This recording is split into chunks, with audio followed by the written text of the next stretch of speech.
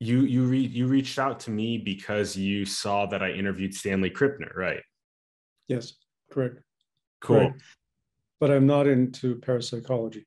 But Stan and I are both in the same Society for Consciousness Studies, which is where we met. Yeah. Nice. Yeah. And consciousness is, I'm not a psychologist. I stumbled into this, I don't know, 25, 30 years ago, totally serendipitously. One of those things where just one, thing followed on to another. I basically am a cell physiologist, and for my entire career as a bench scientist, I was looking for some way out of the circularity of physiology, and I finally discovered it after many years in realizing that I had amassed enough data myself and other colleagues who made a living out of studying lung development, which is very important, as obviously. John, I have the line here that I think it actually is what piqued my interest most in your LinkedIn bio, and I'll read it right now. Turns out that alveoli are the structural means by which the lung was modified to increase oxygenation in response to the metabolic drive for vertebrate evolution. So yes. Cool. Right. Yeah. Yeah. And that's remained, I mean, it's a given. We've been remonstrated, I guess is the correct word, by a French physiologist. Etienne Roux said in 2014 in a paper about physiology, he said, we make a systematic error in defining physiology based upon function. That's a tautology, it's teleologic. It's never going to get us to where we want to be. So the central question then is, well, what is physiology?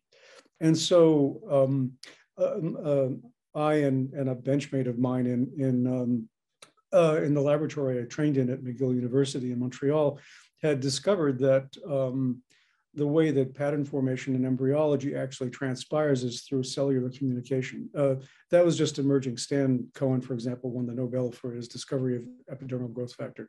That's an aside, though. But what that actually did was I just wrote a paper about the lattice work of physiology. The lattice work of physiology and the lattice work of the cosmos are basically one and the same. Yeah. And the reason I say that is because Lynn Margulis, a former professor of mine as an undergraduate, had formulated the symbiogenic principle of how it is that we evolve through the assimilation of factors in the environment that pose existential threats. For her, the transition was the assimilation of bacteria that then formed mitochondria. At the time, she had limited information. Now it's a well-given, recognized fact. But the point is that in doing so, in assimilating factors from the environment, we have been backed into having to ascribe to the same laws of nature that the cosmos does. That's where our consciousness actually resides. And so I'm not a panpsychist.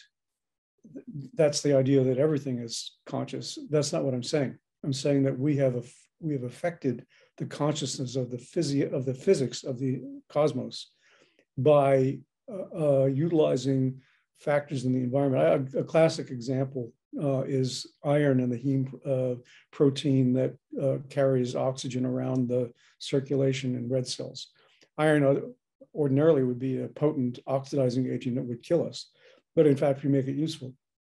And that goes on and on and on. So I think that the one thing that is unique about, so the 200 papers I've published, 100 of them actually relevant directly to cellular evolution, and the 7 books I've published, is that every other investigator, every other person who has considered physiology, the origins of physiology, consciousness, has looked at it in what's referred to as a synchronic way, in real time. What you need to do is you have to go across time, space, and time. That's diachronic.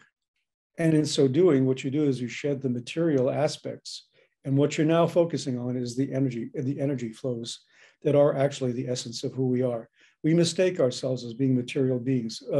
I'm fully in agreement with Whitehead process philosophy. Alfred North Whitehead was the one who said that we are basically energy. Matter is an epiphenomenon. And I don't mean to sound mystical, although it may sound that way, but even in the process of embryology, which kind of has been my bread and butter, as we look at the process of embryology from the fertilized egg to the morula, to the gastrula, ultimately to the offspring, that's actually a series of high energy phosphate exchanges. So that's why I say it's clearly energy exchange. And that doesn't cease until we die. Basically, physiology is the homeostatic control of that energy, right? Yeah. So I think that's an important concept, and it's not easy to get your head around initially, but I think it's important in really trying to understand why we are here and what it is that we are. So in my laboratory, for example, at UCLA, we do epigenetic research. So epigenetics is everything but the DNA code itself. And we study the effects of parental cigarette smoking on childhood asthma, a well-known epidemiological phenomenon. We've shown that nicotine, one of the 3,000 components of cigarette smoke, actually causes childhood asthma. And it can do so for at least 4 generations. And the way that works is through the assimilation of nicotine in the environment. Nicotine is a yellow, oily substance, and it sticks to all these surfaces. And then so the organism, so an infant crawling around on the floor is going to pick this stuff up and it's going to absorb it. And what happens is biochemically, it gravitates towards the egg and sperm in the ovary and testes of the organism, and it changes the DNA readout by changing the biochemical. It's not the DNA itself that's changing, but the way that the DNA is translated into RNA and then to protein. So that's been a real learning curve for me in terms of understanding the direct acquisition of information from the environment, which is 180 degrees out of sync with Darwinism. Darwinism is really an epiphenomenon. It's just describing a reproductive strategy, whereas what's actually happening is this internal selection for structure and function through these epigenetic mechanisms. And so I actually have considered the real possibility. So what I've done is I've worked my way back from complicated physiologic structures like the alveolus of the lung, the glomerulus of the kidney, bone, skin, brain, all the way back. All of these physiologic traits can be traced all the way back to the unicellular state. And in fact, I think that the way that epigenetics functions in a way where the developing organism is informed of the oncoming change or changes in the environment, it's kind of like insider trading. It's giving a heads up to the organism that there's change that has to be adapted to. So basically what I think is actually happening is we don't go from adult to adult, we go from zygote to zygote through the epigenetic mechanism. And so it's a very different paradigm in terms of understanding the way in which we have essentially adapted to an ever-changing environment. The universe is constantly expanding, our environment is changing, and we in turn as organisms have the responsibility, if you will, to perpetuate the species by changing as a consequence of all of that in a way which is commensurate with what actually is occurring in the environment. Did that make Nice. sense? Yeah, covered so much ground there. Cool. So let's cover some topics together. Okay. And let's start with, you listed symbiogenesis, so Lynn Margulis, and also just in general, from an abiogenesis standpoint, this feels like one of the most crucial moments for consciousness to sort of look at its source on its home planet and to reflect on the unity of itself. Yes. And so the symbiogenesis component of, again, taking different parts of cellular evolution and then merging them into the most recent example of what we've evolved to, these 30 trillion cell organisms. I love reflecting back at that source point of this Earth's proliferation of life, because it makes unity a no-brainer. It makes oneness a no-brainer. Mm-hmm. And I feel like that is such a crucial way of perceiving science and spirituality merging as one thing. Mm-hmm.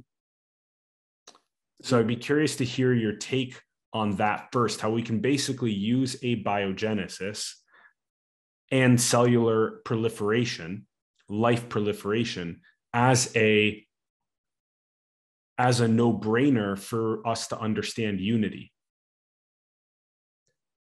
I did a critical experiment about 25 years ago in which I had been funded by the NIH to study a specific hormonal mediator of development, parathyroid hormone-related protein. And it's an interesting molecule because it's regulated by the distension of a cell. When you distend a lung cell, a bone cell, a skin cell that expresses this gene, it increases the expression of this gene.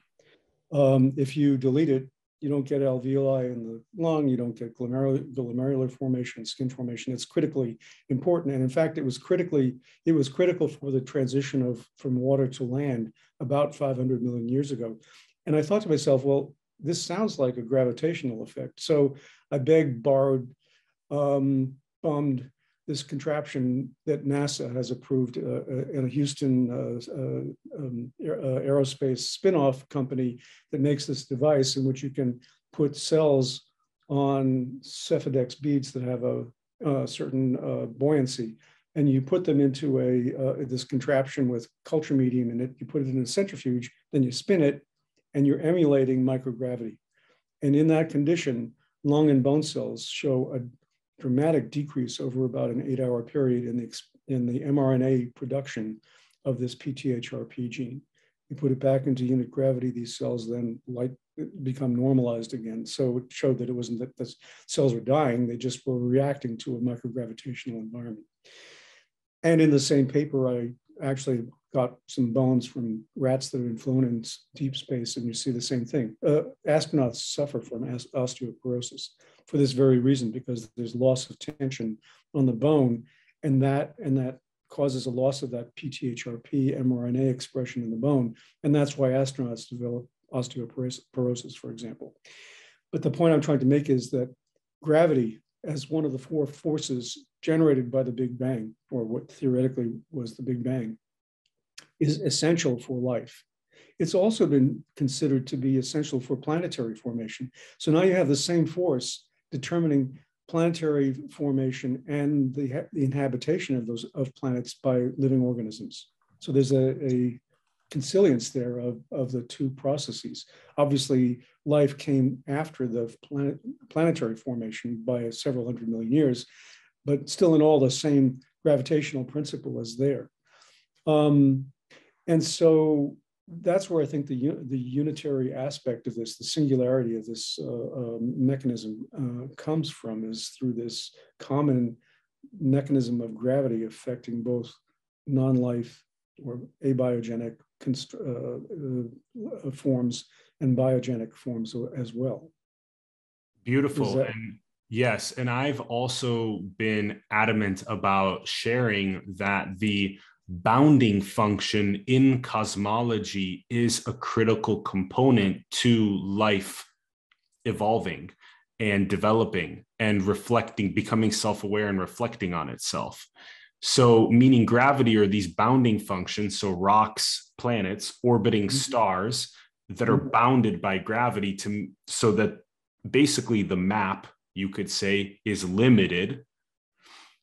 Not actually, but it gravitationally speaking creates a massive limit, so that way there's only a certain amount of land on the planet that can be explored. It makes it so that the conscious agents, you and I plus our audience, that they must interact with each other because of this bounding function. So if the map of the land was unlimited to start, then there wouldn't be as much of a pressure cooker or a forcing function for the agents to interact with each other. So that plays another big role in gravity, not only on the cellular development, like you indicated, but also as a bounding functions for the agents to actually need to interact with themselves. So that. And go even deeper, because the way I had gotten back to the unicellular state and that question about gravity was basically looking at emergent properties in the reverse direction in the process of physiologic evolution and saying, okay, this event occurred. What were the precursors of that? Because that's the way this works. There are precursors which exist, and then they're utilized by the organism, not consciously, but unconsciously, to address emergence. Sorry. And so the question arose as to where symbiogenesis came from. And I thought to myself, well, so I know that based upon Einstein's field theory, that if gravity impinges on a curved surface, it produces energy. So that would have explained how. So I'm trying to understand the quantum mechanical principle, and I'm saying, okay, so that's where the energy for quantum entanglement occurred in those protocells to give rise to symbiogenesis as this process of taking stuff from the environment and utilizing it for to self benefit, and it also encapsulates both the local effect of gravity on the protocell itself and also the non-local reference to the gravity in the cosmos. So you have this local non-local relationship, and that in turn references quantum mechanics, which everyone acknowledges has to be at the basis of both physics and biology. But no one's ever really been able to determine how the quantum mechanical aspect of biology has come about, because they've only looked at it from a synchronic perspective. I'm talking about a diachronic approach. And I do think that that's important, because that then creates a level playing field for everything we talk about. And in fact, I went one step further and said, okay, so where did the quantum mechanics come from? And that's referencing the particulate nature of the aftermath of the Big Bang. And so my thought has been, if in fact the Big Bang is correctoid, it's not, may not be absolute, but a cataclysmic event did occur, that in fact, no one's ever suggested that, well, there must have been, based upon Newton's third law of motion, an equal and opposite reaction. That's where homeostasis comes from. That's the equal sign in every balanced equation, physics, chemistry, and biology alike. And homeostasis is essential for biology. Absolutely. And for all the other processes, because that's the only way you get matter. You wouldn't have matter in the cosmos if you didn't have that reverse reaction to that eruptive process. So that, and homeostasis is critical, as we both know, for physiology, for the physiology of the cell and above, right? So that's how it all comes together, including the quantum mechanics and the physics. I'm sorry. So you have that interface between the quantum mechanics and the classic Newtonian mechanics, which is always it's referred to as there's a term for it, where you have this. People question how you can have an interface between quantum mechanical properties and the messy Newtonian mechanics. Well, it's through biology. I think that biology is really the initiation of everything that we experience. Prior to the existence of life, the formation of this topologic structure, it was all, what Bohm called the implicate order. It was just, this infinite space without any meaning. It's only once life occurred that it conferred Bohm's explicate order, a meaning to the existence of everything, including the non-biologic, I would submit. I don't know if that makes sense, but yeah. I think in that context, for example, I think that we normally think of mathematics and physics as being innate. But Husserl published a paper on the origin of geometry, in which he said it's not innate. We express it onto a piece of paper and make nice drawings, and then we internalize it. But it actually exists in the cosmos. It doesn't exist within us. And so that's that non-localization kind of idea. And I think that math, physics, and maybe even the arts, exist in the cosmos, and we just reference them through our physiology, which is kind of a somewhat metaphysical, well, it's a very metaphysical idea, but I think it helps me to understand. So for example, the cellular communication principles of physiology are what I wrote a paper on, that being the origin of language. Language comes to us very naturally. Children do it, they develop the ability to express themselves through language, and then print language, et cetera, quite naturally. Mathematics is much more difficult. And I think it's because it's not innate. You see what I'm saying? It's outside of us. And so there are people who are good practitioners and they get it, but it's not part of our innate understanding of who we are. Mathematics is an abstraction. So anyway, I'm just trying to suggest ways in which this model actually circumscribes a lot of things that we haven't understood up until now in a way which is holistic, and not, having to use different principles at different levels and sort of make stuff up. It's not made up. This is all mechanistically interdigitated and interdependent. Yeah. Okay. So. Totally. Yeah. Yeah. The interdependence is something that I feel very much is a cornerstone to us understanding unity and oneness, and also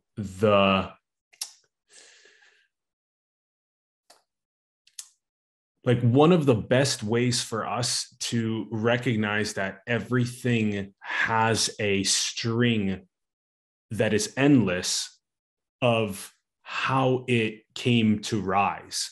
So not only us as individuals have this endless string of ancestry that gave rise to us, this great chain of being, but even the little strawberry that you eat has this great chain behind it of how it came to be, and of just an insane amount of interdependence. And so that's a good way to be able to recognize oneness, unity. There's so many other great things that that you've shared that I would like to, for us as best as we can, to address. Yeah.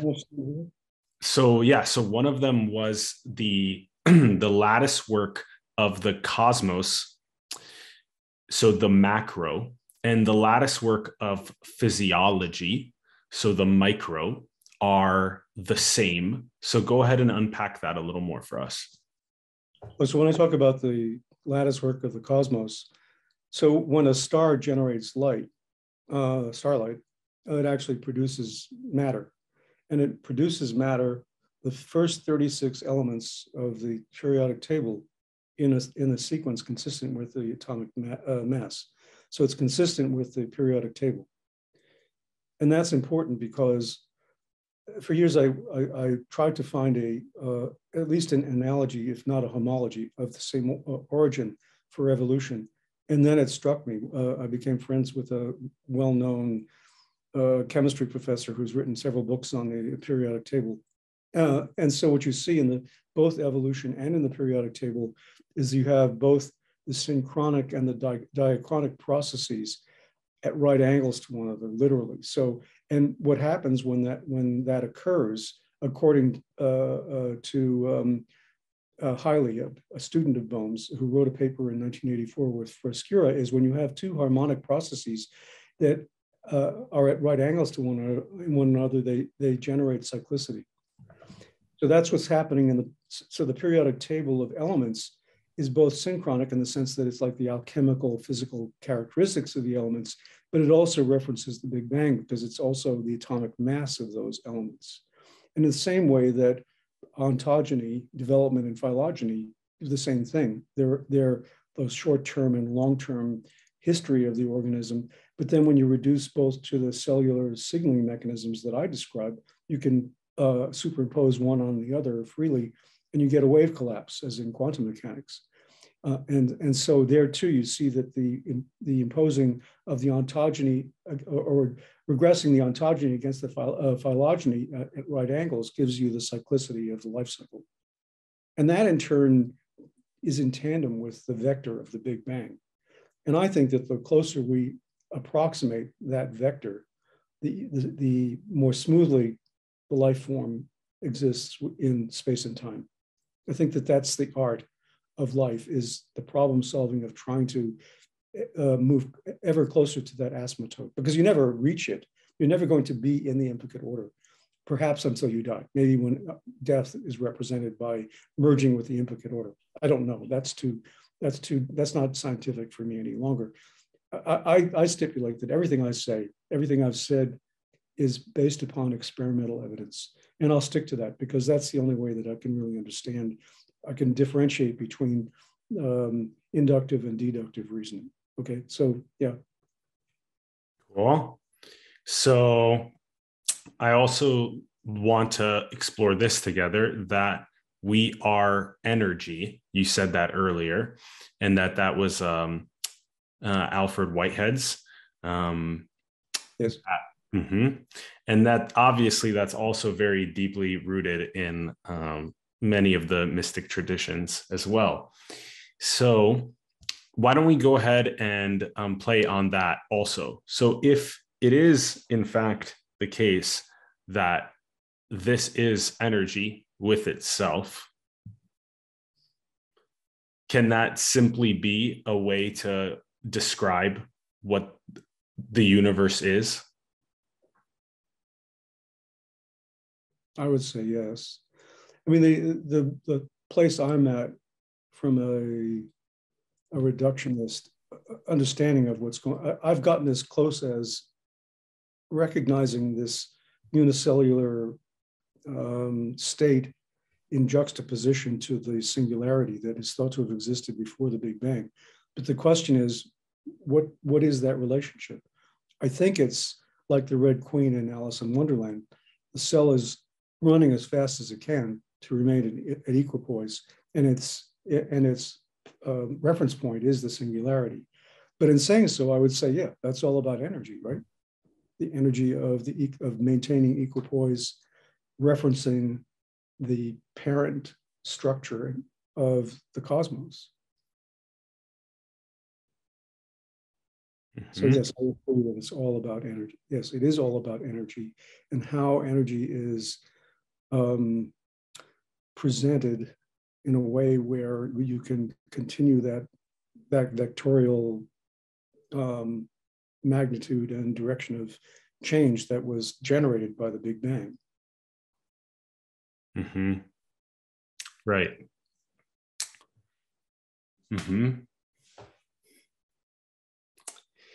Yeah, there's several other threads. I feel like pulling on this one a little bit more. So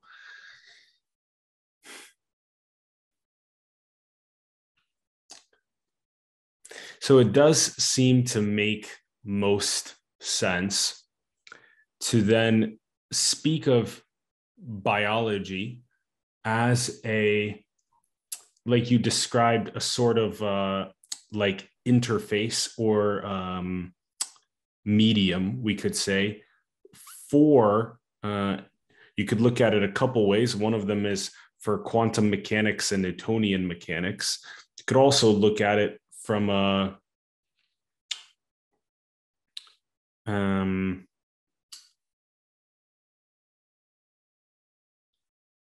homeostatic angle as well. So similar with the polarities that are in a rhythmic balanced interchange of sorts. So not only with the simplicity of the blood sugar homeostasis, but also with things like the male and female polarities on planet Earth. Another just simple examples of this.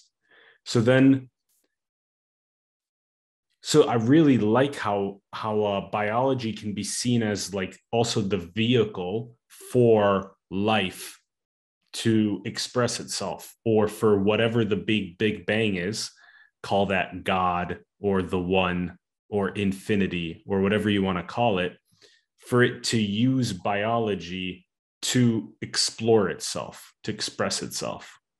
How do you feel about that? Yeah, the closest, I hear what you're saying. I think the closest I've come in this context is, I guess it's like proof of principle that consciousness does exist.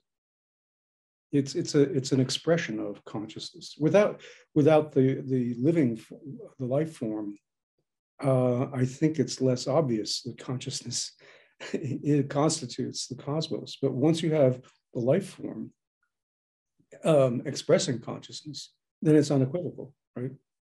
I guess that's what I would say. So the way that I put this together in terms of the configuration of life itself. So it's well known that lipids are produced by pulsars. The Earth, the primordial Earth, was covered with water that was produced by these snowball-like asteroids that delivered ice to the surface of the Earth before it had an oxidative atmosphere. And there were lipids in those asteroids as well. We know that for a fact.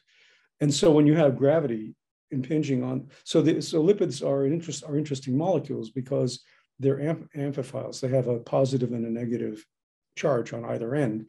And so when gravity impinges on those lipids floating at the surface of the water, they'll cause them to stand perpendicular to the surface of the water with a negative charge downward because it's hydrophilic and the positive charge end pointing upwards. And when they pack together, they have the property of reducing the van der Waals forces, these weak forces that cause surface tension. And once you have enough of those lipids packed together, you get the formation of micelles or liposomes. It's what they use to deliver the mRNA for the Moderna and Pfizer mRNA vaccine, for example. It's a commonly used method in a biochemistry lab. You wet and dry these lipids in a test tube, and boom, you get these protocellular semi-permeable membrane structures. But the point I'm trying to make is that then offered the opportunity for things to happen within that protected space, within that semi-permeable membrane. And I've posited that's where the first principles of physiology emulate from. Schrodinger's negative entropy, chemiosmosis as a way to maintain that negative entropic state, because otherwise the energy will just dissipate. And the third property is homeostasis. When you put those three components together in association with the protocell, that's the beginnings of life. But it's also the beginning of consciousness in the way that we understand it. So again, I would go back, the best I can do is, because it's not an easy thing to understand, that relationship between our human consciousness and the consciousness of the cosmos, other than to think that we're just exemplars. We are the manifestation, the organic manifestation of the same thing that the cosmos is constituted by. It's the one. Right. Yeah. I guess in the terms of the mystics, but it is a unity, and I published a paper on the singularity of the cosmos. I do think there is a singularity, not Kurzweil's technical singularity, but the singularity that the Greeks talked about 500 years ago. Yeah. Right. Heraclitus, I guess. Yeah. Right. So, we intuitively understand this. And I've had discussions with Buddhists when I lived in Los Angeles. I no longer live there. I live on the East Coast, trying to find common ground with Buddhism, because we're talking about the same thing. They don't require my science. They already understand all of this. However, I think it's beneficial to understand the underlying principles from a rational standpoint, because then it connects the dots with other humanistic aspects of our lives in a more rational kind of way, rather than just believe. It's like Krishnamurti when he says to David Bohm in 1984 at Brockwood, well, the only way you can connect with the cosmic consciousness is to relinquish your ego. Ego is matter. He was telling Bohm, yeah, you've got to relinquish matter in order to get to that energetic state of the cosmos. Bohm didn't come back with his scientific sort of comeback, which was surprising to me, but I think there is one. And I don't mean to be, insulting to people's beliefs, but I do think obviously there's a fundamental difference between believing and providing experimental rationale that you can then further test for predictive purposes. So as a scientist, I prefer the scientific approach as opposed to just merely believing or not believing. I think it brings more people in the tent, or people like me would come into the tent for sure. Yeah. Yeah, this is exactly why I'm so passionate about the synthesis of science and spirituality, is because you have an earth that has went through a long period of evolution, and now the emergence of self-awareness to be able to reflect on its source, on what it is and why it's here. And at this exact point is when there's sort of a split, where you have one side that's super interested in consciousness and the subjective and in how that is God and how that is the one. And on the other side, you have this focus on materialism or physicalism and trying to dig into the most particles. But you can't understand the particles without understanding the whole. But it's also really important to see, well, why are we creating separation? Why are we creating a duality between consciousness and physicalism, or science and spirituality, when ultimately they're one? And so you can actually bring more people as Earth wakes up to what it truly is. We can actually, like you said, bring more people into the tent by merging science with spirituality. So by coming at consciousness from a scientific angle.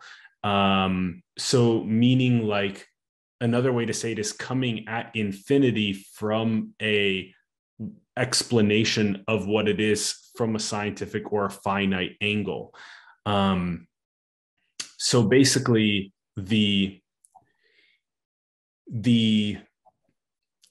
I mean, there's so many ways to take this, but you're doing well.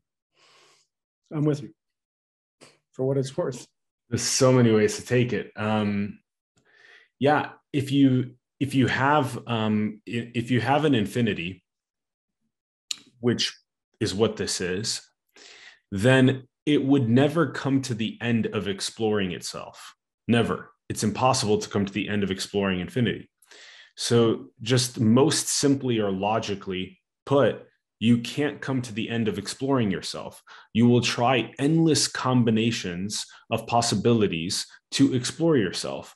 And in all different types of ways, especially in ways like in this case with this universe, let's say, or with especially this Earth, is we fall asleep to an extent to separation.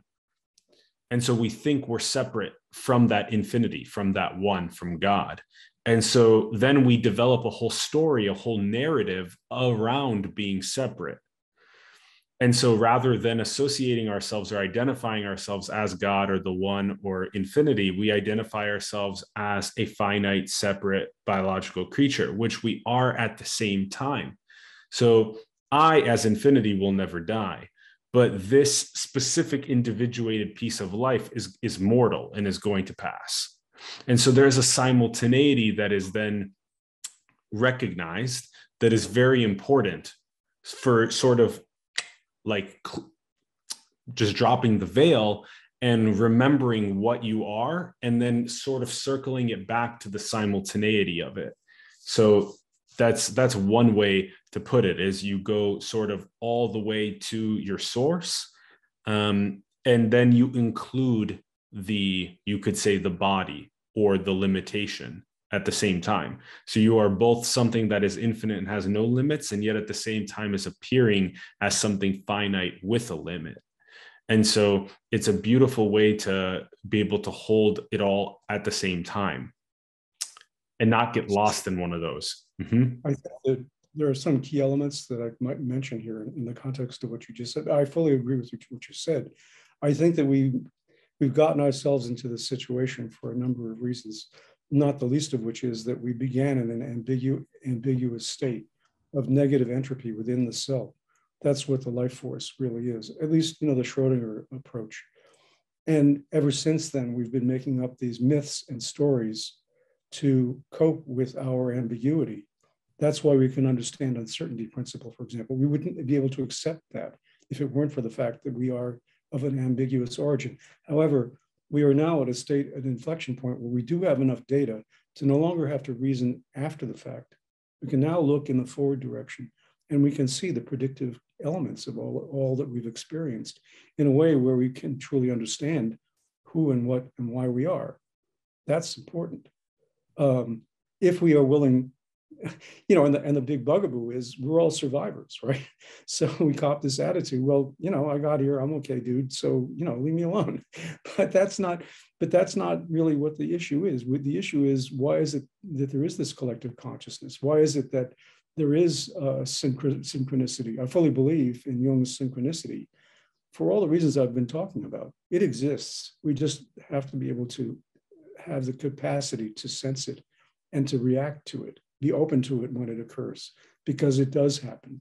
Happens to my wife and I. We've been together for 60 years, fairly frequently. And I don't think it's not causal. It's just a reflection of the holistic aspect of our existence. There was something else I was going to say in this context, but I'm blanking on it. But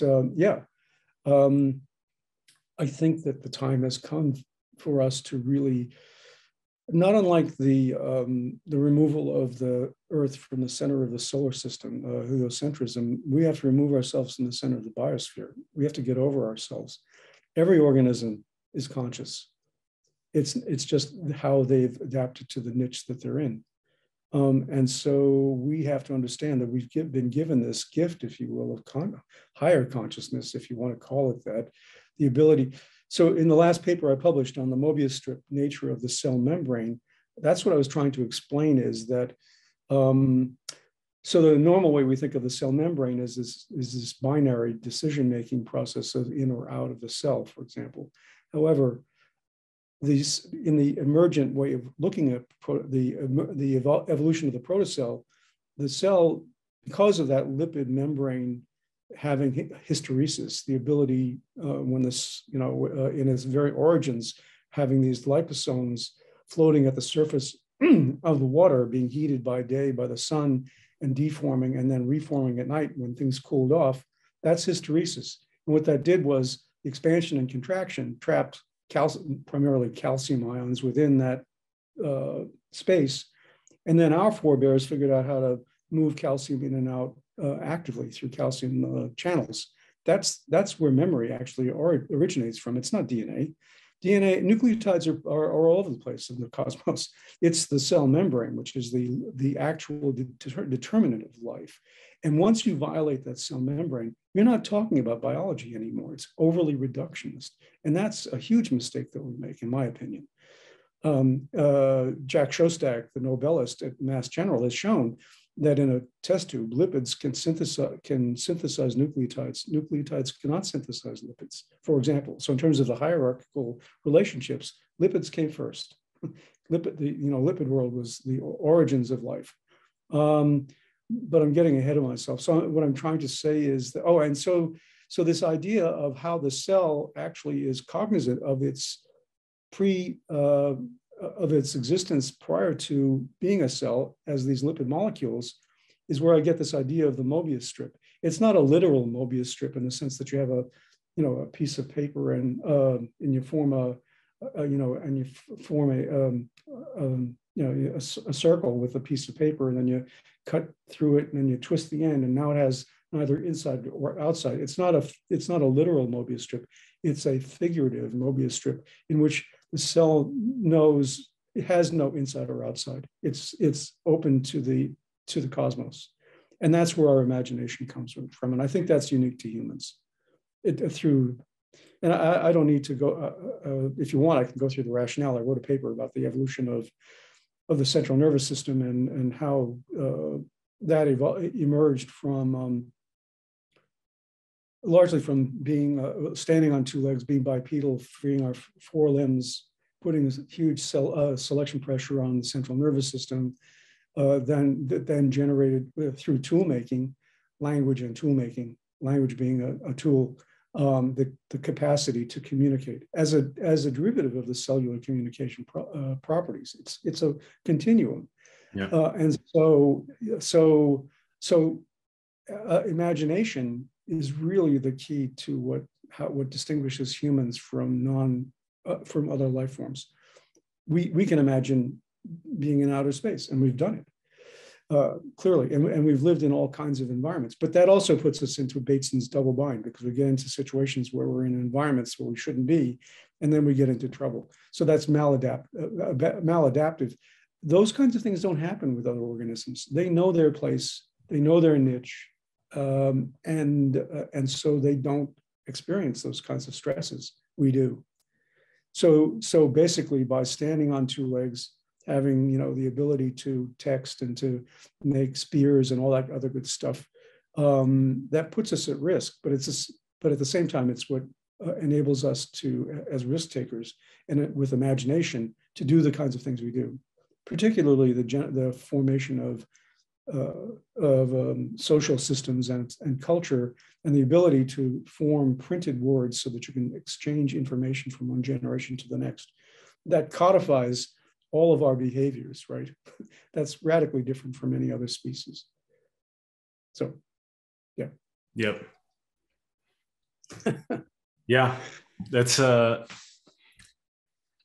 So what happened was, as our brains got evolved and got bigger and bigger, they got too big to get through the birth canal.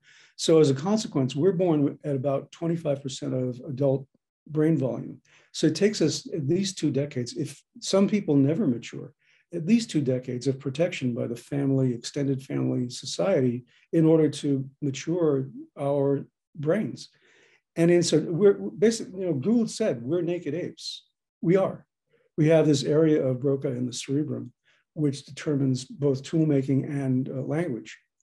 And the difference between us and other great apes is we naturally stand on 2 legs. But that also generates all these psychoses and neuroses.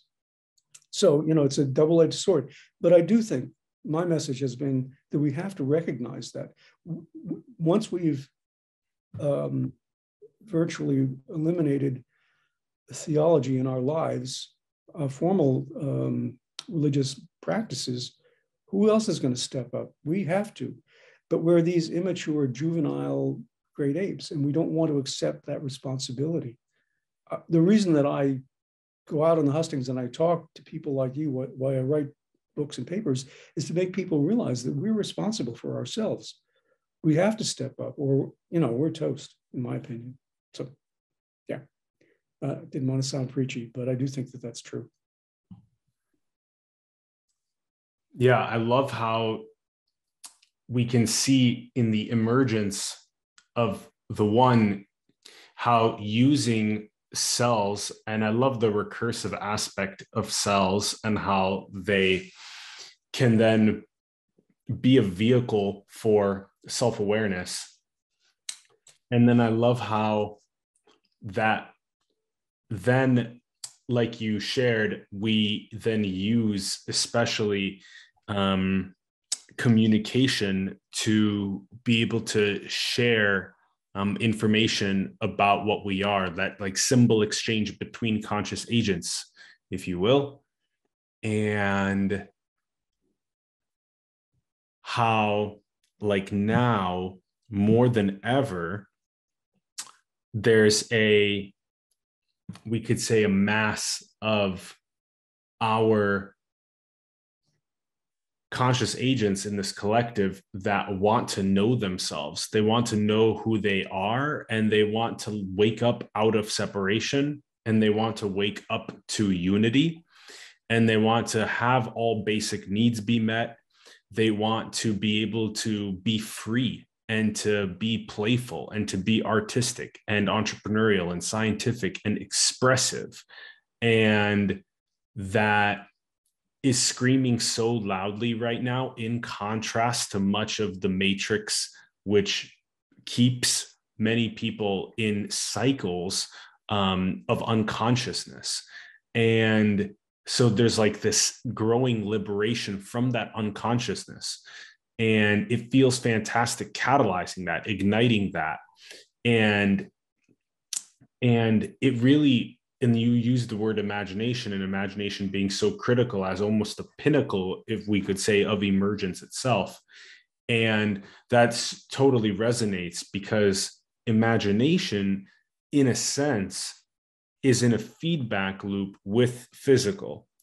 And so the more that we imagine and we occupy, you could say, an imaginative state of this podcast is going to go fantastic, that I'm already living in the frequency, we could say, in the imagination of Shambhala, which is like this whole planet being an awake and prosperous spiritual kingdom, something along those lines.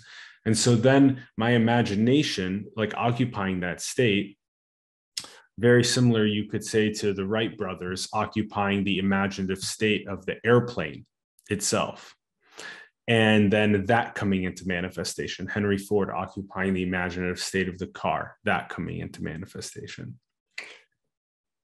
Elon Musk occupying the imaginative state of electric vehicles, space rockets, that coming into imagination. Reusable.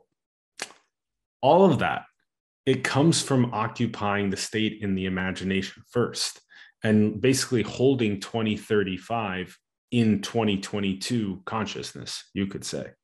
And then people coming into that vision and wanting to support that and nourish that and execute it. And so I love how you brought that focus of imagination. And I love how you also kind of created a nice analogy or metaphor for us, or even just a comparison, which is between the universe and the cell. And I find that to be one of the most beautiful macro microcosms possible, because you used a neg entropy. So it's order, we could say. So entropy being disorder. So neg entropy being order, or like emergence of sorts. And so the Big Bang and the exploration that is the universe, as well as the cell and the exploration of the intracellular components, and then the recursiveness into multiple cells, and then their further exploration and differentiation as well. And just that whole like fractal-like nature of them, as well as of the universe itself, and how it does generate into like a pinnacle of order of emergence, which is self-awareness reflecting on itself. And it's just so rich and nourishing. Just feeling into that and recognizing that we are that, and that like when one begins associating their identity with this like recursive nature of the cells and with this fractal like exploration of the universe, it kind of like shatters all limits. It shatters all like beliefs and assumptions about oneself being so limited and so contracted, and so things like unworthy.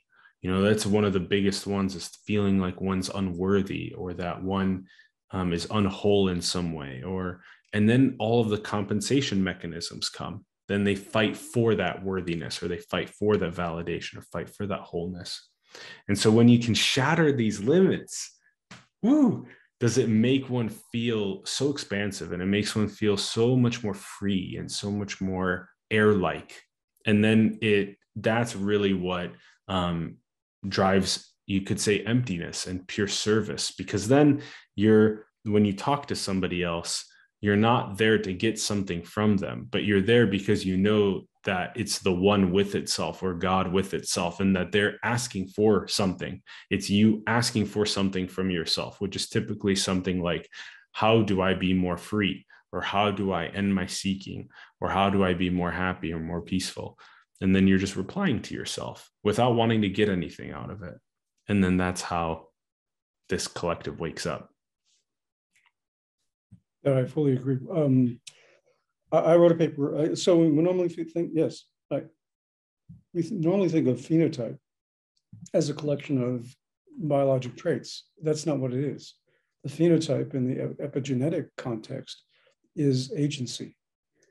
And so a lot of our human foibles are bastardizations, I guess is the best I can do, of these looking for novelty in the environment, small, subtle changes in the environment.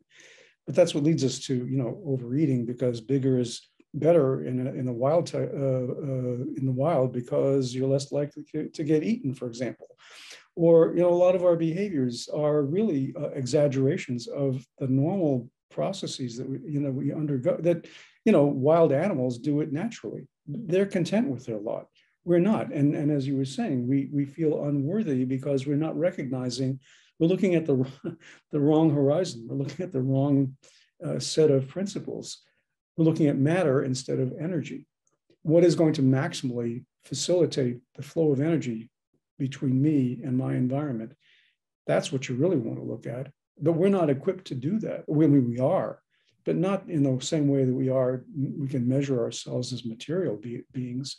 That's far simpler and far easier, but it's wrong, in my opinion. One of the great tragedies, in my opinion, is that both biology and physics have concluded that we're here by chance. We're not. That's the consequence of overly reductionist thinking. Reality is, wrote a paper about the homology between the cell and the atom. They both exist simultaneously in a deterministic and a probabilistic state, and we exist along that line of identity in some way. So it's not probabilistic or deterministic. It's both, which makes far more sense to me. Mm-hmm. So I said, an atom, it's the homeostatic balance in a hydrogen atom between the electron and the proton. Pauli exclusion principle determining electron spin. Of the 4 spin determinants, the first 3 are deterministic. The 4th is time-based and probabilistic, for example. In the cell, it's the first principles of physiology and homeostasis. So negentropy and chemiosmosis are deterministic. Homeostasis is probabilistic. It's the same thing. The atom is patterning itself on the atom. They are one and the same. They are fractals. One of the physical and the other of the biologic.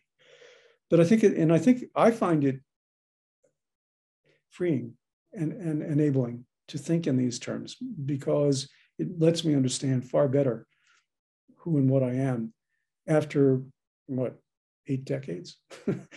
So yeah. But again, it's you're always in danger of falling in love with your own ideas. But I came to them through empiricism and not through deductive reasoning. And so I guess I hang my hat on that, and I would entertain your responses. But yeah, I mean, the cell is a fractal. The atom is a fractal. And once we recognize the fractal relationships, I think we're far further down that road to self-awareness and self-understanding. And what's the word I'm looking for? Mindfulness, I think, comes much more naturally once you realize these relationships. They don't have to be taught anymore. They just come naturally because it's how we roll, or we can. If only we were to relinquish our narcissistic way of thinking about our existence and move further into the whole idea of the tangled, Darwin's tangled bank, that it's all about competition, is totally wrong. That's a subset of the actual life process. The actual life process is cooperative. It's how cells have cooperated metabolically in order to give rise to higher to more complicated physiologic forms, not competition. Competition is cancer in biologic terms. So of course it's wrong and it's dangerous, and we've fallen into that trap. So yeah.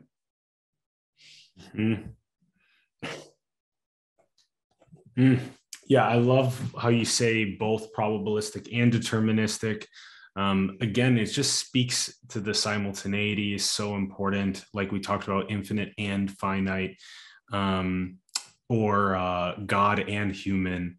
And I love how you talked about fractals, and I love how when we begin sort of investigating the fractal-like nature of reality, we begin sort of identifying ourselves as that more. And one of the core aspects of fractals is that they're recursive. And so when there's this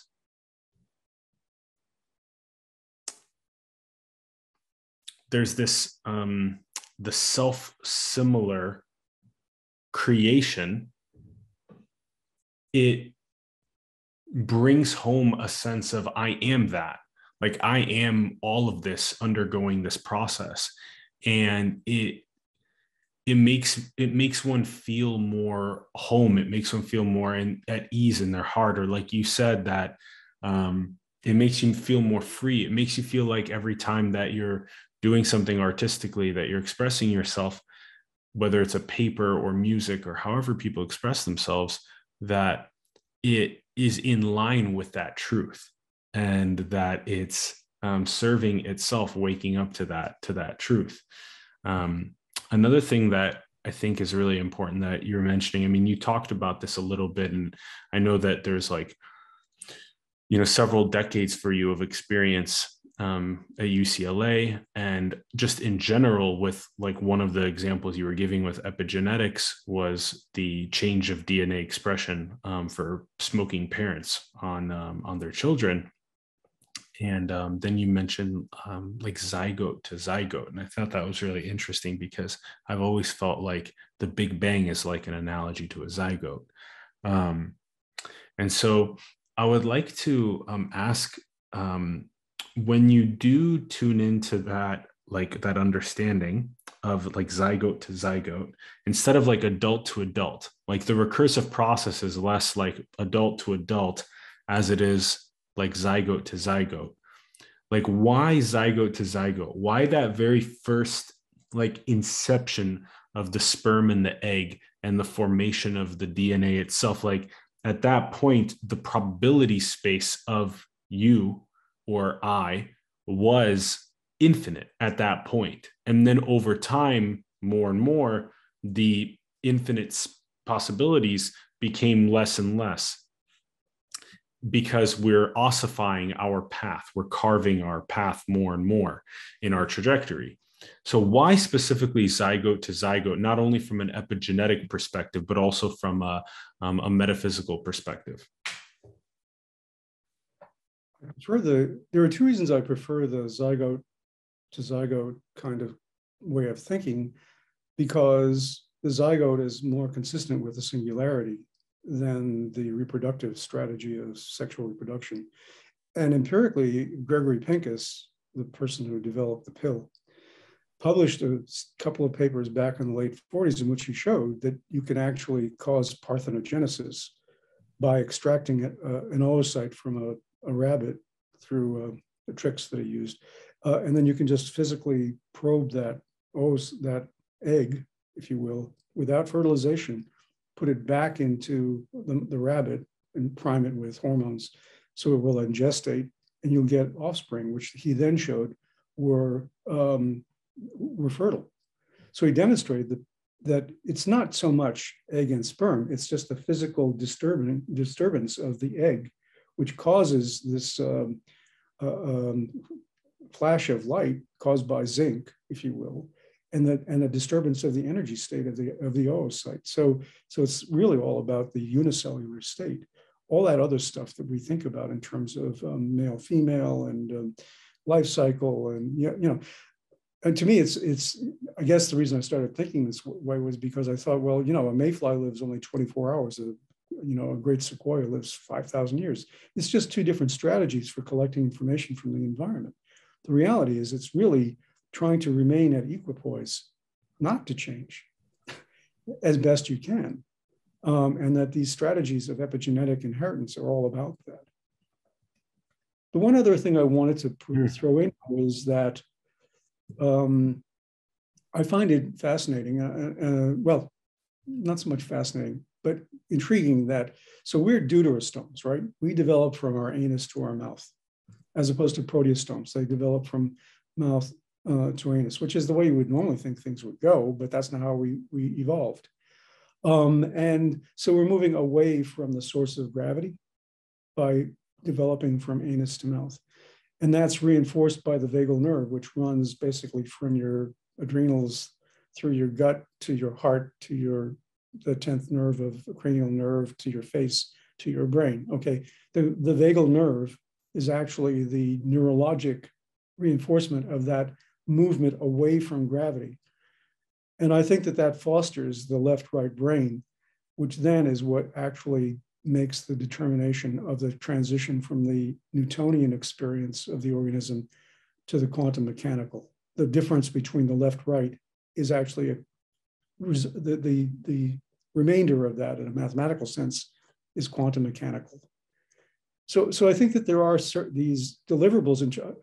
I'm of the opinion that our physiology is not merely how we are structured. It's actually acting like a lodestone to the cosmos. And these are deliverables in terms of understanding. So Belushka, a friend of mine who's a German botanist, has shown the opposite for plants. Their roots are where their brains are. They orient downward in a positive gravitropic response. We react in the opposite direction. So there's a fundamental difference in the way that plants and animals react to gravity, for example, and that there are these fundamental differences, but that the ultimate result is this ability to exist in a very robust, environment and do it successfully. So I just wanted to throw that in there because I think it's important in terms of another bite at the apple in terms of understanding that physiology is more than a mere vessel for perambulating around the earth and having fun. It's actually the process by which we obtain information, and that we have transitioned away from the primary principles involved and moved into this other realm of enjoyment as the primary motivation, which is understandable, but it's not really, it works after a fashion, but it's coming back to destroy us because we don't understand the relationships between body and soul and spirit. In that Mobius strip paper, I actually suggested that now there are these it's a two-tiered system. You have the binary of the explicate order, and you have the implicate order in the cellular mechanisms of physiology, and that every time we make decisions, we're in that space between the binary decisions and the more holistic decisions relevant to the non-local cosmos. And so, I think that what we need to strive for is to be as able to do that freely and openly and honestly and authentically as we possibly can. Because otherwise, we just create this pseudo existence, which is a faux existence, and it's not really, it's not productive. It doesn't make us happy. It doesn't make us, feel good about ourselves. As we were saying earlier, we feel like we're lost by and large because we don't understand the purpose of life. I think I've provided a rationale for that, at least at a certain level. And in fact, I wrote a paper about how you cannot understand history without understanding evolution. They are intimately related. So now you have a pairing of C.P. Snow's two cultures. Now they come together. The humanities and the sciences come back together, which they must. We've sucked the humanity out of science. And in so doing, we've created this evil genie kind of thing because it destroys the humanistic aspect of what we're trying to do. It's interesting that when you share zygote to zygote, that there's so many things that come up, that there's like the difference between an organism that only lives for 24 hours. There's like such a brief just spark. And then there's the organism that lives for, let's say, 80 years, like a human. And then there's the organism that lives for thousands of years, like sequoia tree. And I feel like that's such an interesting component, like just the refraction of how a cell can express itself in so many different ways.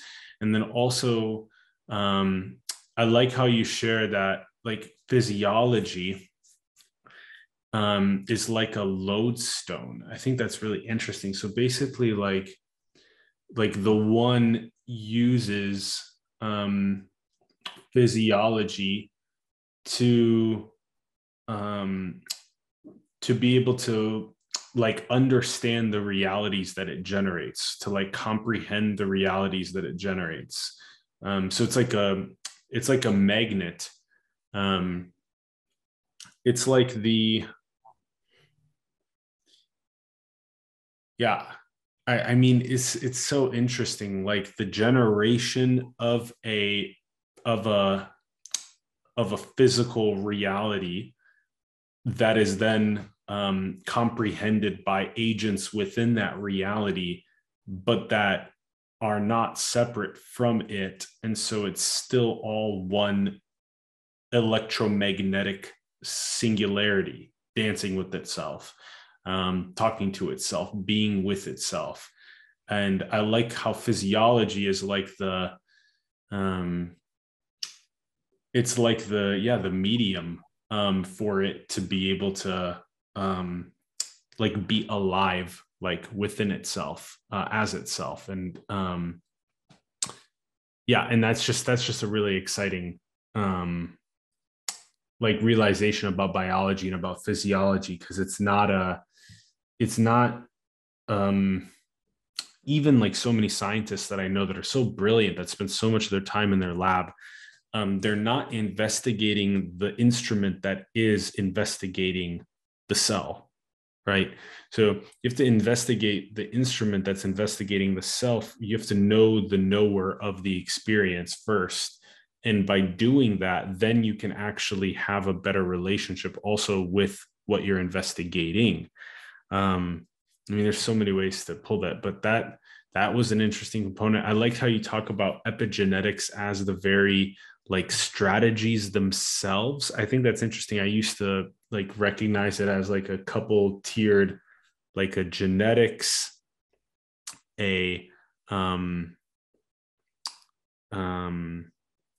the like the transcriptomics, so like the expression, the proteomics, the protein generation, then the metabolomics, and then even like the exposomics, so like the way that the genes are exposed to the environment and are in a feedback loop with the environment, changing the way that it's transcribed and expresses itself.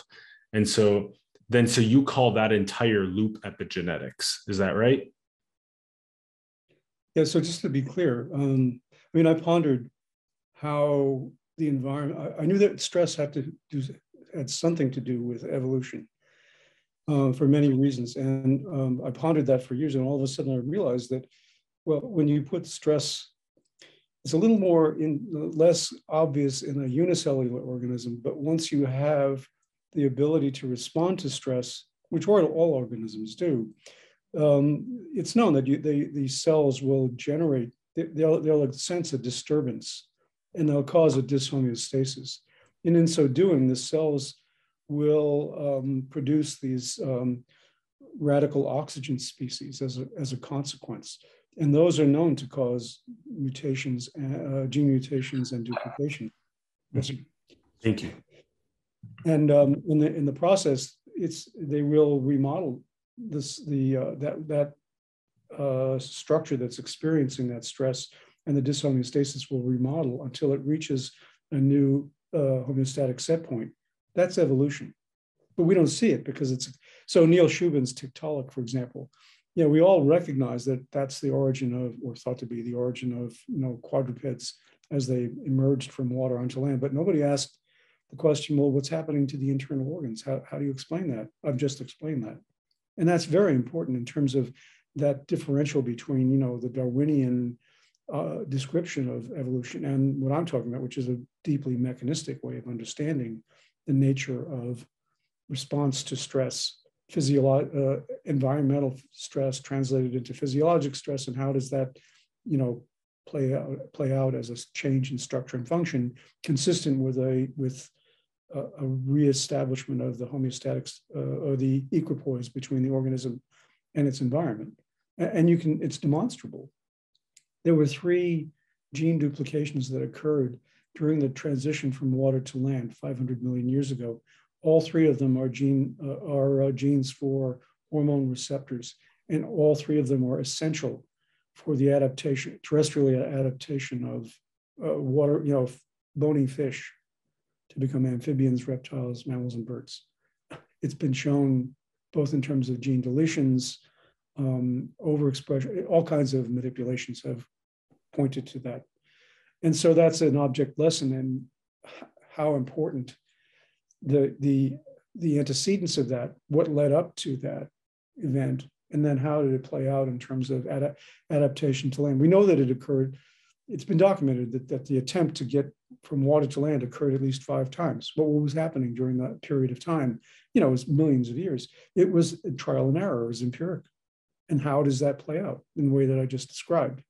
So it's a known phenomenon, but to me, it's fascinating that nobody's put together Margulis' symbiogenesis with these ideas until I rolled around. And, it just, because I was trying to write a review article about how the alveolar wall of the lung evolved, and then I realized, well, it took these 2 simple germline cells, a mesodermal cell and an endodermal cell, to interact to form 40 different cell types.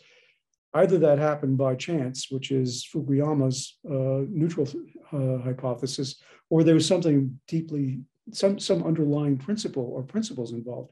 And when I did the mathematics, and I tested whether it was chance or deterministic in a sense of, it would have taken longer than the existence of the cosmos for that to have happened by chance. So the default mode is something else was happening here. And that's when I started to dig deeper and deeper into that lineage of cells that, gave rise to the lung from the swim bladder of fish and working backwards.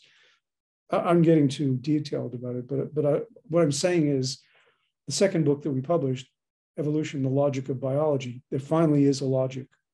And I think it's very important. It's no longer anecdote. Biology is no longer a soft science. It's a predictive science. And I think that has to be recognized. Sorry about that. Yeah. So I hope that, made sense. But I mean, the evidence is there. It's just a matter of how you organize it. It's kind of like, you've got this jigsaw puzzle. And then the question is, well, how do you assemble the pieces in a way which is consonant with what we do know? And people haven't done that. I think largely, again, because of this failure to look at the deep diasynchronic aspect of biology. And I have to say that what I was going to say is that they've been handcuffed because Darwinian evolution, as you well know, is based upon random mutation. I could never have traced the lineage from the alveolar structure to the unicell if, in fact, evolution were a series of random mutations. I would have hit blind alley after blind alley, but that wasn't the case. I was able to find that pathway by looking at environmental, geochemical, and geophysical changes and how they gave rise to these structures associated with these structural changes and what were the cellular underpinnings of that. That's how it worked and does work. But people are loath, I get all kinds of, I've tried to publish in the evolution literature and they think I'm crazy, because I'm going against Darwinian principles and they're scared to death that if they don't adhere to Darwin, then the creationists are going to eat our lunch. And I think that that's a failure of imagination. It's really a true scientific failure of responsibility to try and think of other possible modalities. But, it's what people have to put food on the table. I'm retired. I don't have to worry about, not having funding anymore. That those pressures are long gone. But so I understand that, but I do think it behooves people to be open to new ideas and the possibility that maybe we got it wrong. But that's tough. So I really do appreciate your time and your way of thinking, because I do think you express it in a way which, I do embrace. But again, I always try to think about, well, what if that did happen? How would I is there a testable or testable hypotheses there? Because otherwise, as a scientist, I can't go there, right? But maybe I'm being too much of a purist. But as I just finished reading E.O. Wilson's book about how creativity came about. I mean, it's beautiful writing, but it's descriptive, and a lot of it is wrong because it's just looking at the skimming. It's not really diving deeply into understanding causality in a way which understands how these things likely did occur, as opposed to, well, this is a nice imagery of what happened, but it's really not taking us to the next level of understanding, to understanding consciousness. We all understand that understanding consciousness is critically important, especially at this stage in our understanding of who and what we are, right? I don't know if I've convinced you that I've tapped into what consciousness is. I think if it's not exactly right, I think it's close to it, because, just by Occam parsimony, I'd say, well, why would we have to think about other modalities than the fact that it's our physiology that's talking to us and to the cosmos? Why do we have to invent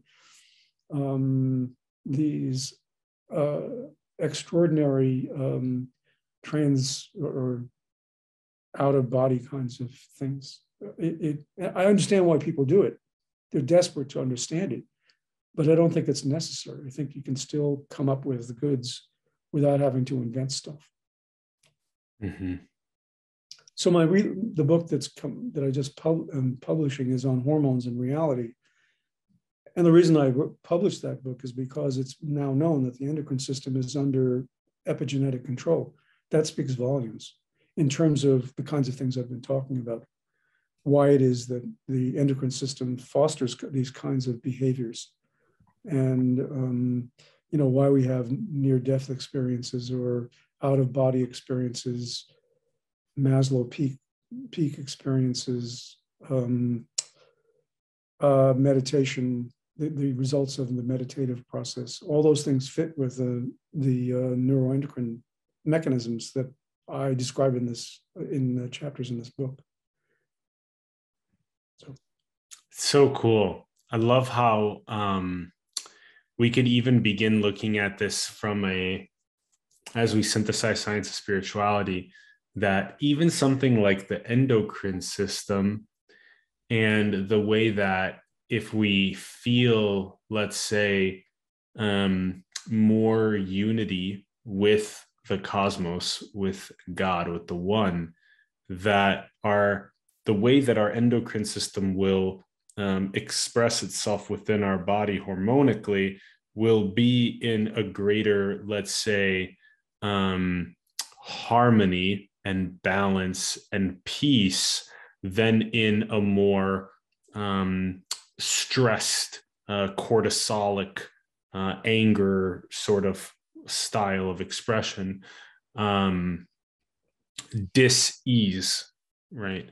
And so that is so cool. So we can begin, because I basically envision right now, I'm in, we call this future presence, when you're imagining or envisioning what's happening in 2030 now, things like that. And so right now, what I'm feeling is like seeing scientists coming on board to knowing themselves as the one infinite by access points like what you described, where they recognize that, because there's such a, like you said, there's such a tunnel vision on the specific thing that scientists are studying, like endocrine system or whatever it may be. And then when they read, for example, John's paper about how the endocrine system is in this inextricable relationship with the cosmos, and so then it sort of opens up a little, we could say, gate or portal to the scientists doing the investigation to recognize that they are the cosmos themselves, and there's no separation between themselves and this ultimate power or force. So good. Yeah, I agree with that.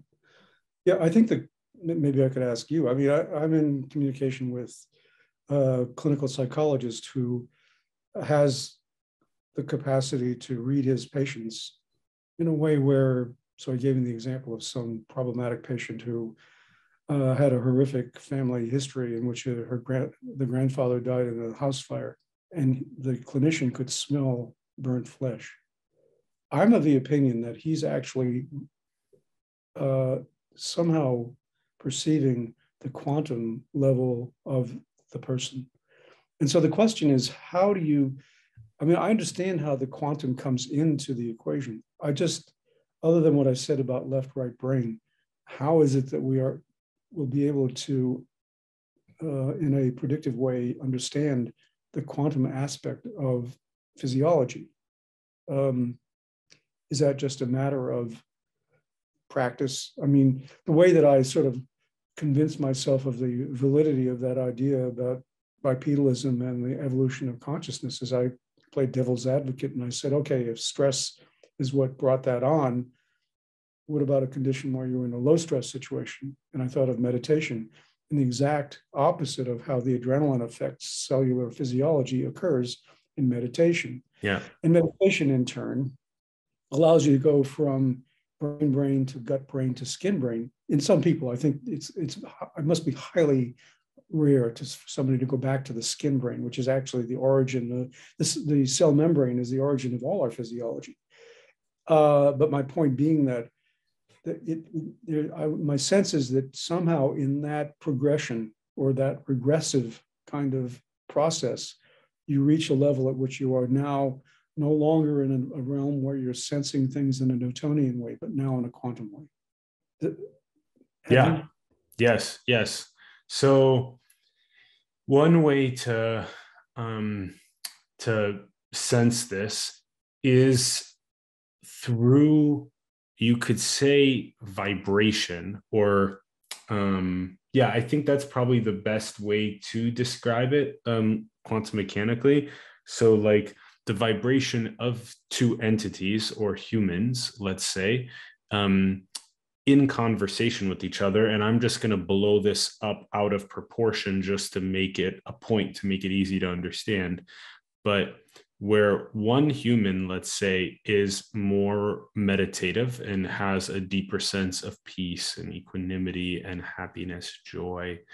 And then the other human has high levels of stress and high levels of agitation and high levels of anxiety and maybe even depression. And this one typically thinks that they're a victim of the universe. And this one typically thinks that they're the creator of their reality. And so then the way that these two interface, you could say vibrationally, is that the creator, the more meditative, the easeful one, you could say, if you want to follow some of the Eastern as well tradition, that the chakras or the energy centers inside of the body are less blocked. And so in the torus, right, of the flow of energy in the body, in the central nervous system, up the actual spinal channel and out the top of the head, that is less blocked. But in the one that has greater dis-ease, the channel and the energy centers are more blocked. And so the words that come out of the mouth of the one that is more blocked are typically the words.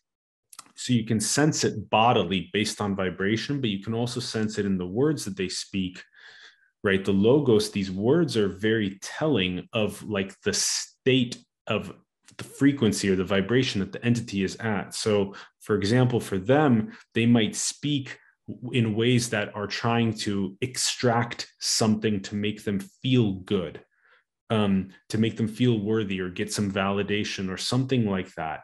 They want to get peace from outside of themselves. And then just to briefly contrast, the one that's more meditative is typically speaking or using words in ways that are trying to serve life from an emptier place, from a place that's already whole or already fulfilled. And so you can tell by the way people speak vibrationally, you could say quantum mechanically.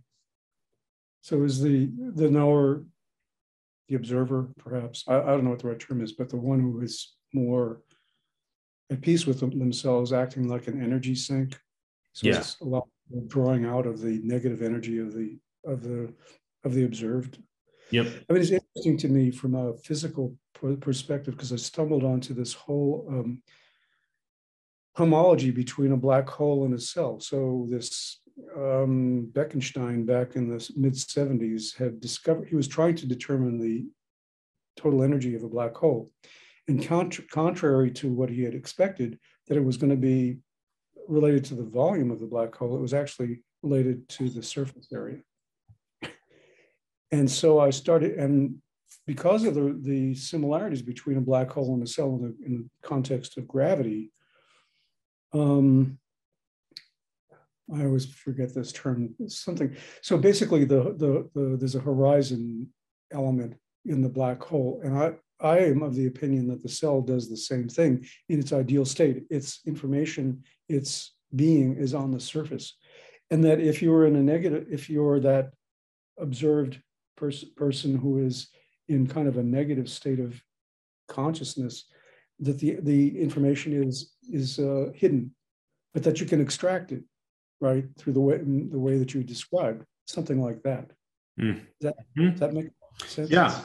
And as you were referencing earlier, it's important where if the one that has the energy blockages is interfacing with the one that's more free and does not have the energy blockages, typically what's happening is that the one that is more free is typically reflecting something to the one that is more blocked. So the one that is more blocked is typically asking the one that's more free for this reflection. And the one that's more free provides some sort of reflection that then for the one that's more blocked, they'll like go through an internal process of going to wherever that block is energetically and liberating themselves from that block. So say that I'm speaking in a way that's manipulative because I'm trying to get people to see me for my self-image and to think that I'm really cool. So then what usually the one that will reflect will do, it will reflect something to the one that's trying to get validation through self-image, and it'll get them to recognize that pattern of behavior.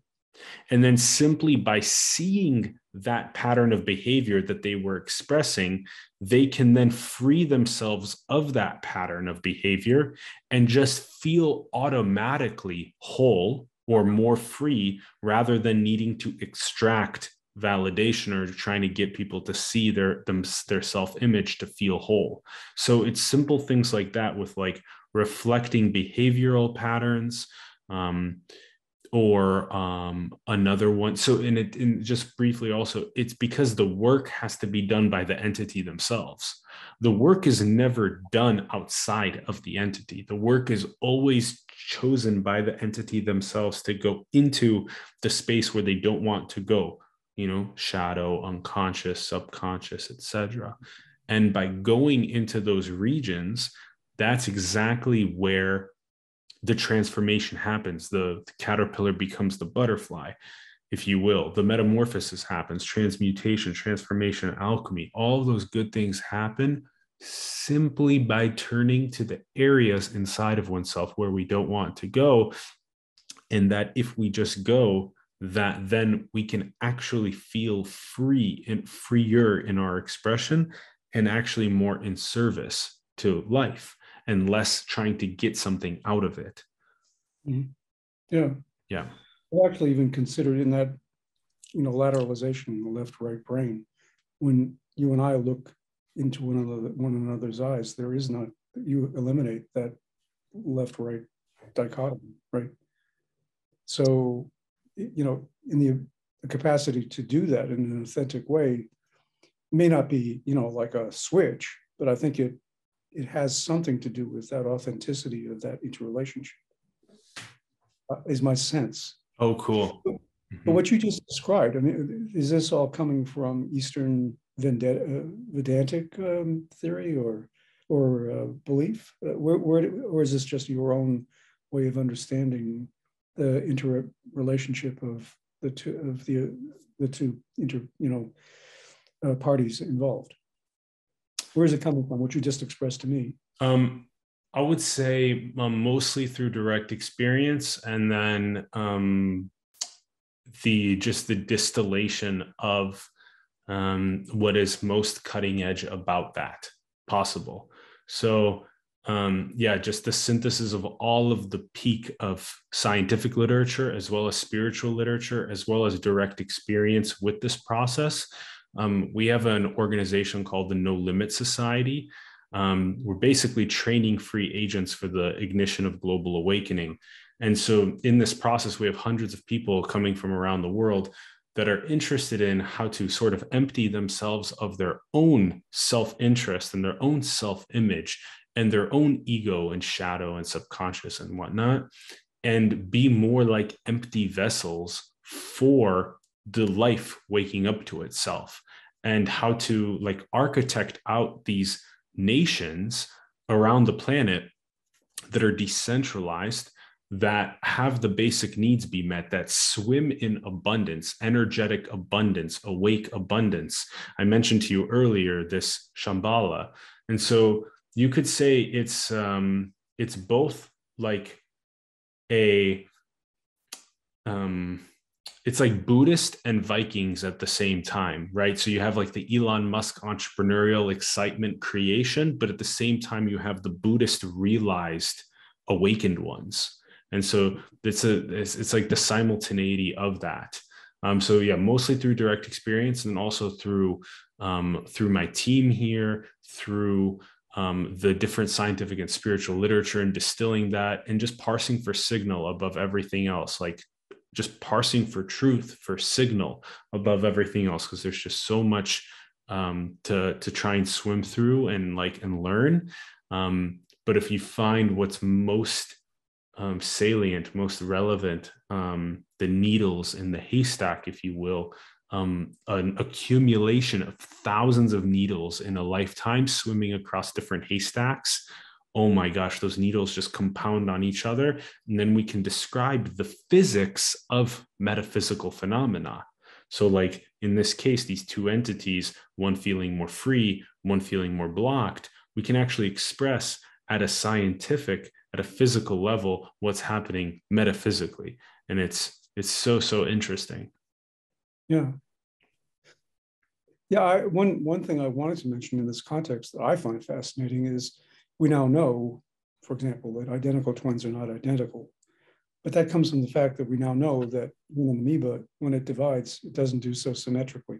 So there's going to be the observer and the observed. There's an asymmetry there, right from the get-go.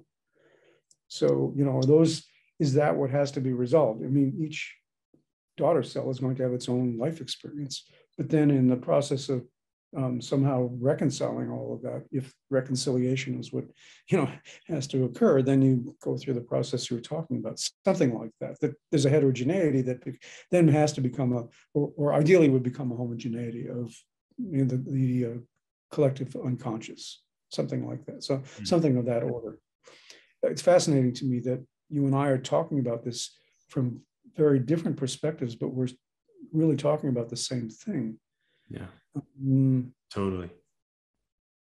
It almost, one thing that comes to mind is, this whole concept of that we need to literally electrically ground ourselves because we collect too much electrical energy, and, it sort of messes things up as one ploy to alleviate the Bateson's double bind, for lack of a better way of expressing it, the neuroses, the psychoses, the confusion about, means and ends, cause and effect, like that.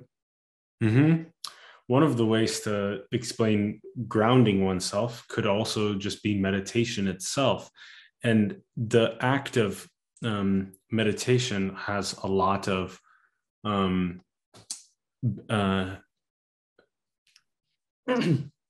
to be like properly explained is very important, because just by like calming the mind, or like the fluctuations of the mind, which is trying to race into these different webs, like we talked about earlier, there's like interdependent webs and concepts and ideas that is running between. And we could just think of meditation as the process of sort of like reeling back using the breath as a tool to reel back the intense proliferation to a state that is more concentrated, focused, calm. And in doing so, there can be a realization of who the one that is speaking truly is, and who the one that is listening right now truly is, and how that intelligence is just with itself, and that is just God or the one, and that's just as simple as it gets. And that upon that realization, you release your attachment to your individual identity so much, and you can more easily empty yourself out of everything that you were trying to get personally. And instead, now we can be more empty for that intelligence to serve itself as this earth wakes up. And there's nothing more freeing than that anyway. But so that component to this is so important, to know truly what meditation is, or to know truly what the cessation of the mental proliferation, what that truly gives you access to. And I feel like that might be what you're referencing with this grounding, because we know so many people that are just obsessively speaking about concepts and ideas and proliferating about their sense of self and their sense of self-worth, and creating separation with other people that they have no relation to. And so that whole process is it's like a weapon of mass destruction, really. Like more than nukes, you could say the largest weapon of mass destruction is the sense of self, and the sense of separation. And so that if we begin looking at it that way, we can really quickly heal Earth and heal each other and wake up to peace, unity, prosperity, abundance for all. When you no longer see a separation between you and other, then it becomes easier to only care about wanting to meet the basic needs of the whole world and to have everybody be swimming in prosperity and abundance. Why not? So this is where this leads to. Yeah.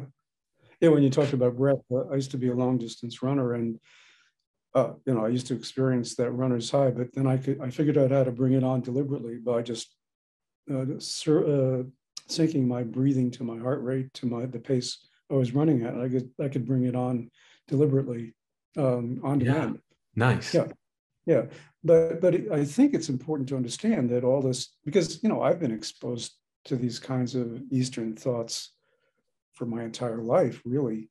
But I always thought of that as separate from what I think about. But now, in the realization that my physiology is totally consistent with what you're talking about, I think it's important to realize it's within us. We only have to be able to realize how it functions within us in order to get everything sort of aligned in a way where now you are able to interface in an effective way. That may sound trivial, but I don't think it is. And you and I both know that most people I don't think are really in touch with their own physiology. They don't care to be. It's icky. but if you understand it in a way, so I'm fascinated by the placebo effect, which I'm sure you're aware of, because I'm convinced that once you understand that you have some pain somewhere, you can direct your energies toward that pain, and you can alleviate it. Totally. You can do that deliberately, or better said, I think you can figure out how to do that, and you can become more and more competent at it, in the same way that you were talking about the interaction between two people. Even within yourself, you can alleviate the dyshomeostasis, the lack of equilibrium of your physiologic equilibrium within yourself, as a proof of principle to yourself. And there is room, there is place, obviously, for medicine, because there are places where it's not possible for whatever reason. And maybe that will become clearer as people become practitioners of their own, of taking control of their own physiology as best they can. Yeah. Something along those lines. Yep. Well, thank you. I mean, this has been remarkable. So cool, John. Thank you. I mean, I hope something I said was helpful to you. I definitely. Yeah. And I really appreciate how you passed like an entire life on getting excited about this theme, and that this theme is the theme. Like, it is the coolest place for you to be focused on. And like 200 papers, 7 books. I mean, that's big stuff to be able to, like, there's nuggets, there's wisdoms, there's gems across all of those. And that's such a cool feat. Like, I feel that every time that I make one of these is sort of like a little paper, if you will. And there's going to be some little nuggets in here that the viewers can take away, not only from what John was sharing, but from what Atlas was sharing. And ultimately, it's just what the one is sharing to itself. And so I'm really happy also that you have, and you've been serving in so many other ways too, even like scientifically, epigenetically, like for people to recognize that, like, I know I can't, like, my children are going to have a higher likelihood of asthma if I'm smoking around them. I mean, just these really simple things, like, that are intuitively simple, but then when you bring scientific literature to them too, then they go, okay, fine, now I can't screw around with this. So, I mean, there's countless ways, and as professing for students, teaching students, I mean, there's so many great ways that you've been serving. And so it's my honor really to speak with you on this podcast and to have you as a guest. Thank you. I just wanted to say in closing that I opted to be a scientist to contribute to the font of knowledge because I'm the child of Holocaust survivors. And I'm convinced that the Holocaust was a consequence of ignorance. And if there's any way I could improve the human lot in terms of knowledge, building of knowledge and realization that there's more to life than meets the eye, that's where I want it to be. So, but this, what you and I have been talking about, I think is really, the epitome of what I was trying to achieve at a higher level, really, at a more holistically higher level. Yeah. So thank you. Cool. Yeah. Because holistic is the name of the game. Yeah. The whole. Totally. Thanks everyone for tuning in. We'll thank our audience. We really appreciate you guys. We'd love to hear from you in the comments below. You can type out what you learned from the podcast, any maybe questions that you have for John. We would be happy to jump in there and respond as much as we can. Also, if the video brought you value, give it a like. It helps the YouTube algorithm. Also, subscribe to the channel if you haven't yet. Also, share the video with others that you feel like this would positively benefit. And also check out the links in the bio below. So we'll have a bunch of John's links down there, and you can check out his work down there and support him also. Feel free to reach out to him if you have any further inquiries along his lines of work or his materials or collaboration inquiries, that kind of stuff. And yeah, that's all. You can also, of course, continue finding our links in the bio below to the books that I've written, or also to No Limit Society to join if you'd like to. And that's all. That's all, folks. So John, I'm gonna just go ahead and end the recording, but then you and I will stay in the Zoom room for a little bit longer. Okay? Sure. Thanks, everybody. Much love.